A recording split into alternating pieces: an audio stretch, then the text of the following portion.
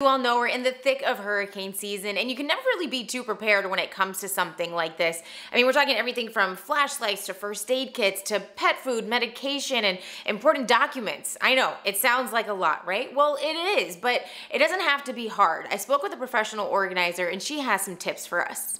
I really think it's key to get the systems in place, get your kit prepared. It only takes a few minutes a day. In the event of an emergency, you're not having to run to stores when they're crowded. Right. You don't have to scrounge around trying to find the contents that you need. So let's go over some of the things you have on the table there. We'll start with the safe that you have. But this is grab and go. Yeah. Nice little handle, it locks. Really, I recommend this in general, but this will hold your insurance documents, your copies of your IDs, deed to your home, all these important, very important documents that you're going to need in case of evacuation.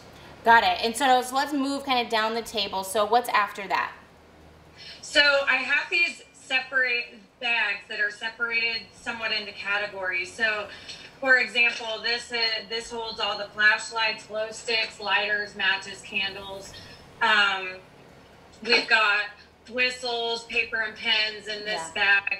So I kind of just compartmentalized inside of the bin. Do you find that that is really, you know, a great part for organizing, because then they can personalize it, you know, the people that use your services, because not everyone may need the same things, right?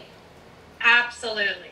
Absolutely. It is never a one size fits all. I mean, when it comes to hurricane preparedness, yeah, there's a lot of similarities, but depending on the layout of your home, depending on how your systems are already in place in your home, whether they work or not, yes, this can certainly be tailored to, I mean, maybe you want a smaller bin and you just want to things separately. So yeah, it's definitely workable to what works best in your spaces. Definitely. So I see you have some cleaning products there, and that isn't something that I would automatically think of putting in my kit. Bleach is going to help sanitize your spaces.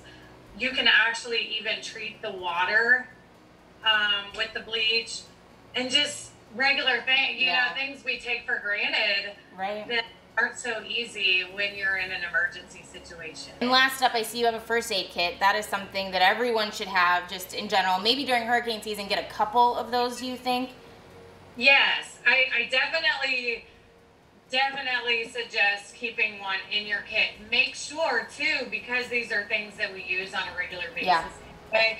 Go through your first aid kit. Make sure it has all the staples, the Band-Aids, the creams, even medicine, Tylenol, Advil, whatever. Make sure it's stocked, because you don't want to have an emergency and then find out you have no Band-Aids in your first aid kit. Definitely. So. And so another way that you help when it comes to hurricane preparedness is you have a checklist that people should go through. I do, and it's just a really nice, easy, clean.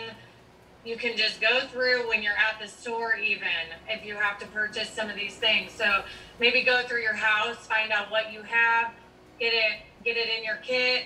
Whatever you're missing, take this list to the store, check it off as you go. Make sure you head over to our website, firstcoastliving.net, to catch this again.